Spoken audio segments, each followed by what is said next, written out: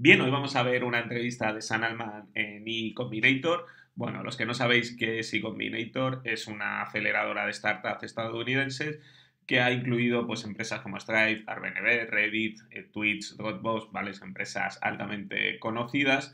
Y además Sam Altman pues, trabajó en ellos, comenzó su carrera de socio a tiempo parcial en E Combinator. Así que es una entrevista a gente conocida y amigos. Pero también hoy se ha caído, hace 6 horas se cayó ChatGPT durante 30 minutos y puso aquí que era la octava web más grande del mundo, lo cual me sorprendió que hubiera crecido y bueno, ha puesto el enlace de similar web y vemos que las primeras Google, YouTube, o sea, de Google, las tres siguientes son de Facebook, Facebook, Instagram y WhatsApp, la sexta es X, la séptima es la Wikipedia y correcto, la octava ya está ChatGPT, que para una empresa de hace 2 años, si veis toda la lista, son empresas que ya tienen más de una década en el mercado. Bueno, dicho eso, vamos a ver la entrevista a iCombinator. Os dejaré el enlace más abajo si queréis más. We said from the very beginning we're going to go after AGI at a time when in the field you weren't allowed to say that because that just seemed impossibly crazy. I remember a rash of criticism for you guys at that moment. We really wanted to push on that, and we were far less resourced than DeepMind and others, and so we said, okay, they're going to try a lot of things, and we've just got to pick one and really concentrate, and that's how we can win here. Most of the world still does not understand the value of like a fairly extreme level of conviction on one bet. That's why I'm so excited for startups right now, is because the world is still sleeping on all this to such an astonishing degree.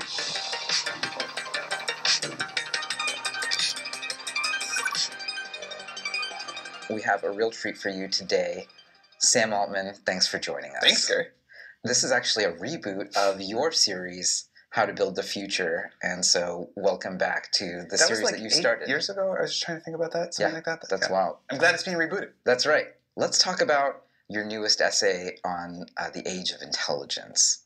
Is this the best time ever to be starting a technology company? Let's at least say it's the best time yet. Yeah. Hopefully there'll be even better times in the future. I sort of think with each successive major technological revolution, you've been able to do more than you could before. And I would expect the companies to be more amazing and impactful and everything else. So yeah, I think it's the best time yet. Big companies have the edge when things are like moving slowly and not that dynamic. And then when something like this or mobile or the internet or the semiconductor revolution happens, or probably like back in the days of the Industrial Revolution, that was when upstarts have their edge. So yeah, this is like, and it's been a while since we've had one of these, so this is like pretty exciting. In the essay, you actually say a really big thing, which is ASI, superintelligence, is actually thousands of days away. Maybe. I mean, that's our hope, Yeah. our guess, whatever. But that's a very wild statement. Yeah. Tell us about it. I mean, that's big. That is really big. I can see a path where the work we are doing just keeps compounding, and the rate of progress we've made over the last 3 years continues for the next 3 or 6 or 9 or whatever.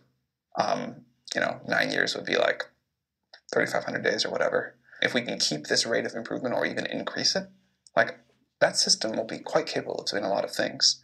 I think already, even a system like O1 is capable of doing like quite a lot of things from just like a raw cognitive IQ on a closed-end, well-defined task in a certain area. I'm like, O1 is like a very smart thing. And I think we're nowhere near the limit of progress. I mean, that was an architecture shift that sort of unlocked a lot. And what I'm sort of hearing is that these things are going to compound. We could hit some like unexpected wall, or we could be missing something, but it looks to us like there's a lot of compounding in front of us still to happen. I mean, this essay is probably the most techno-optimist of almost anything I've seen out there. Some of the things we get to look forward to, fixing the climate, establishing a space colony, the discovery of all of physics, near limitless intelligence, and abundant energy. I do think all of those things, and probably a lot more we can't even imagine, are maybe not that far away. And I think it's like tremendously exciting that we can talk about this even semi-seriously now. One of the things that I always have loved most about YC is it encourages slightly implausible degrees of techno-optimism. and just a belief that like, you can figure this out. And, in a world that I think is like sort of consistently telling people, this is not going to work, you can't do this thing, you can't do that. I think the kind of early PG spirit of just encouraging founders to like think a little bit bigger. It is a special thing in the world. The abundant energy thing seems like a pretty big deal. There's sort of path A and path B. If we do achieve abundant energy, it seems like this is a real unlock. Almost any work, not just, knowledge work, but actually like real physical work could be unlocked with robotics and with language and intelligence on tap. Like, there's a real age of abundance. I think these are like the two key inputs to everything else that we want.